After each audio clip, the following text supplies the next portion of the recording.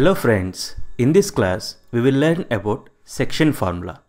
Section formula is mainly in two types. One is internal division, another one is external division. In this class we will learn about internal division. First we will try to understand what is section formula and then we will derive this result. You see what they given. A is x1, y1, B, x2, y2 are two endpoints of a line segment AB. You can see here the point A, B are endpoints of a line segment. A is x1, y1, B is x2, y2. Okay. Now you see here P, x comma y. P is a point on AB. You look here. This is the point P. P is a point on AB which divides AB. You can look here. P is dividing AB in the ratio m:n internally. As the point P is in between A and B, we say this is internal division. If P is not in between A and B, but P divides AB and P is on AB, then we say it is external division. That we will learn in next class. Now, P is a point which divides AB in the ratio m:n internally. Then, the coordinates of P, look here, this point P is mx2 plus nx1 divided by m plus n, comma, my2 plus ny1 divided by m plus n. Actually here P is x comma y, na? It tells you that this x is nothing but mx2 plus nx1 divided by m plus n, y is nothing but my2 plus ny1 divided by m plus n.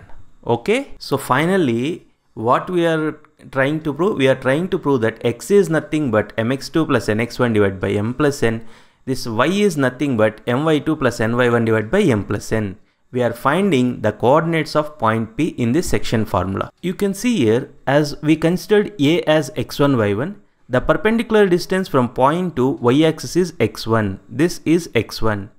Perpendicular distance from point to x-axis is y1. Why we got this length as x1, this length as y1? Because we considered A as x1, y1. Okay.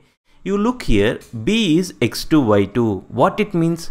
The perpendicular distance from this point to y-axis is x2. This length is x2. What is y2? Perpendicular distance from this point to x-axis is y2. This length is y2. Similarly, as you considered the point P as x comma y, this length is x, this length is y.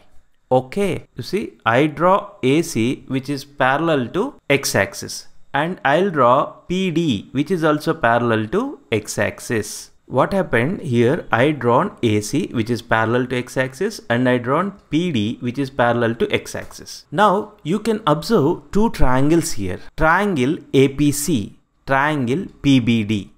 Are these triangles are similar triangles? We'll observe. You see, this is 90 degrees and this angle is also 90 degrees, correct? And you can see this line and this line are parallel, then this acts as a transversal, correct? You try to understand, this line and this line are parallel, then this line acts as a transversal. We know that in a transversal, corresponding angles are equal. So what happened? This angle and this angle both are same, okay?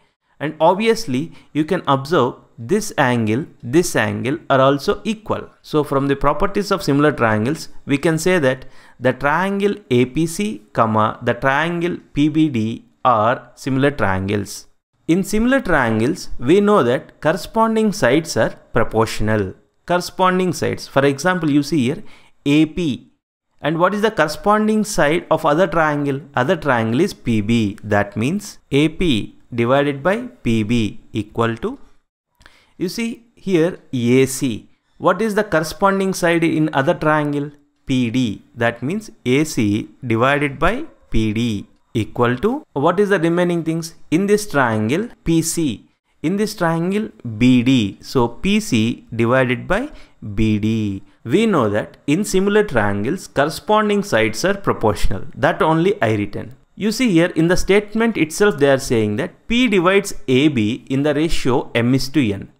P divides AB in the ratio m:n. That means AP divided by PB is m divided by n. AP divided by PB is given as m by n. You look here. This AP divided by PB, it is given as m by n because They are saying that P divides AB in the ratio m:1 internally. I hope you are understanding. Okay, you can look here, all these 4 ratios are equal. Okay, now what I'll do, I can take any year. To get the answer, I'll take AC divided by PD. What is AC divided by PD? From this statement, I can write that AC divided by PD can be written as m divided by n. Okay, now I need to find out what is AC, what is PD from the diagram. AC, you look here, this is AC, correct? This length is AC. You can observe here, this length is x, this length is x. This length is what? This length is also x. The smaller part is x1. The smaller part is x1. Then what is AC? This full length x minus this smaller part. What is AC? AC is x minus x1. You can understand. You look here, we want PD. This one, PD. How you will get this PD? You see, this full length is x2, correct? You can see here, this full length is x2 and the smaller part is x. This part is x. This full length is x2. x2 minus x will gives you PD. What is PD? PD is x2 minus x. As you know about coordinates of a point, you can easily understand that PD is nothing but x2 minus x.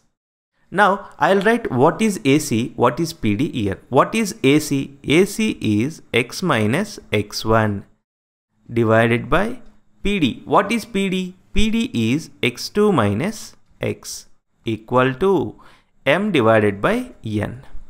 What I'll do here, I'll simplify this and I'll try to get what is x. You just cross multiply with n. What you will get? nx minus nx1 equal to mx2 minus mx. I just cross multiplied here. What I'll do, all x related terms I'll write one side, remaining all other side. Okay. You take minus mx to this side, then it will become plus mx plus nx equal to mx2. You take minus nx1 to the right hand side, it will become plus nx1. You can see here, I can take x common, right? If you take x common, what you will get? M plus n into x, okay? And you take that m plus n to the right hand side, then you will get x. What is x? This side what is there? mx2 plus nx1 divided by, here if you take x common, what is remaining here? M plus n is remaining. You take that to this side, it will become like this. So we got that x equal to mx2 plus nx1 divided by m plus n. Okay. Now what I'll do, I'll take the other thing. PC divided by BD. See here, PC divided by BD is what? Is m divided by n. Okay. Now we need to find out what is PC, what is BD from the diagram. PC means this part. You look here, PC means this part. See, this full length is what? This full length is y. This full length is y. This smaller part is y1. That means this part is y1. This full length is y minus y1. So, what is this PC? PC is y minus y1. You can understand it easily.